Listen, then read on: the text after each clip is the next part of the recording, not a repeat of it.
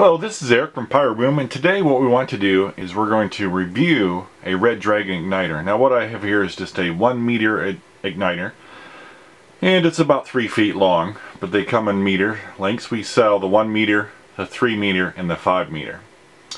So what we have here is the igniter. What we want to do is show how it works. Well, what these are used for is electronic firing, and you can use them on a wireless system, a wired system, your homemade system. They should work. It doesn't require a whole lot of voltage to light one of these off. And what's nice about these particular igniters is they ship anywhere in the United States, so no problem. You don't need a special license or anything to purchase these, and anywhere we can ship these. What's nice about these as well is it comes with an orange wire, which is nice because you're on the field and looking around, it's like, ah, there's an orange wire. You know how to, you want to make sure that you avoid it, or to make you'll know where your wire is, so you don't run over it, which is kind of nice, or especially walk over it, because I've done that before. But you always want to be looking down. So what we have here is to show you how to light one of these. And what we're going to do is we're going to use our control desk, and we have a module already.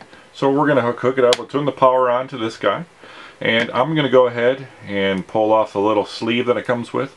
Kind of spread these out a little bit, kind of make it look like a little, almost like a little fork, about that far apart. I'm going to put these on cue number 1, and I'm going to slide it in just like that, and I'm going to turn on my system. Now this is all set up, ready to go. So I have my little module here. I have my little unit. If you notice, there's a lot of wire on this guy here that's hanging out. So if you want to avoid you know, just in case it doesn't touch another one, you can actually, because they're already pre-cut, you can fold it over. And let me demonstrate that just so you know what I'm talking about. Just disconnect it here, and see how the wires here, if you just want to fold these over a little bit, I mean, it's a personal preference, but you can, if you want to, you could grab it and give it a good tug and separate it some more. Just fold it over, kind of shorten the length a little bit so it fits nice, and it's no problem.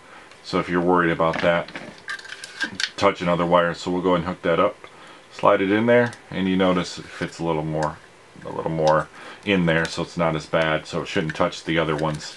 So you can see we hooked it up here. It doesn't matter which way you hook it up. In other words, there's no particular positive or negative on these little guys. And what's cool about this particular system is we have a little green light, and that means we have continuity. This guy's ready to go, and continuity is simply just a little bit of voltage going through the wire and making sure that this thing's ready to fire. And to fire this guy, we'll go ahead and I'm going to actually slide the wire. Notice how it has like a clothespin on the guy. If I squeeze that, you probably can't see in the video, but there is a little wire in there, a little nichrome wire. I'm actually going to move the wire out of the way. See how I push it out of the way? What that does is allows the alligator clip just to open up just a tad further. Not too much, but it does buy a little more space. I'm going to go ahead and leave this open.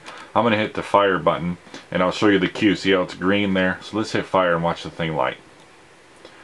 And that would get the little bit of smoke there, but this will light your fuse.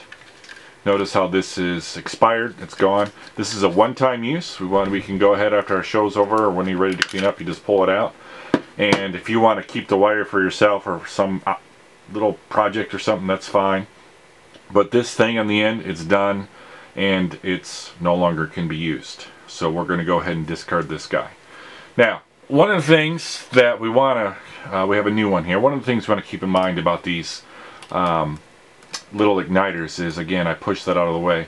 When you clip it onto your cake or your fuse, what I like to do is open this up, and you're going to actually slide it in this way. You know, there's a good point. I watched one of my friends talk about this, where he pushed it through this way. You probably don't want to push it through, because that might bust the wire. You want to come in from the side and just clip it down like that.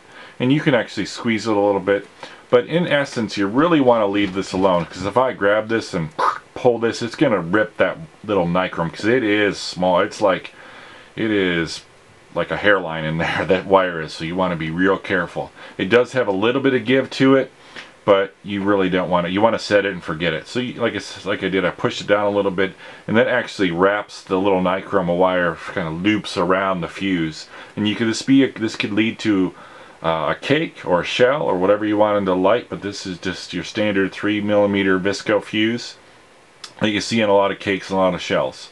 So I'm actually not going to light this because I don't want this fuse to burn here at this point, but that's how you would attach it.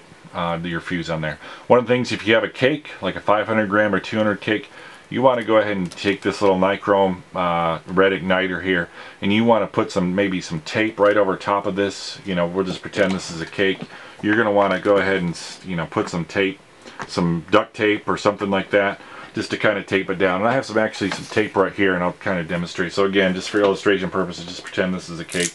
We'll get some tape, and you're going to want to tape this guy down. And if you cover it up, it's no big deal. And maybe you want to even add some more tape to it, add a little bit. And you can use different lengths, obviously. But now when I pull on this, it's not going, you know, it's not going to wiggle around. So this will be the side of your cake or something, or your rack or whatnot. But go ahead and taper it down. So that's how you would use one of these. And of course, you got any questions or anything like that, just give us a shout out. And hope you enjoyed the video. Thanks a lot for watching, and light up the sky.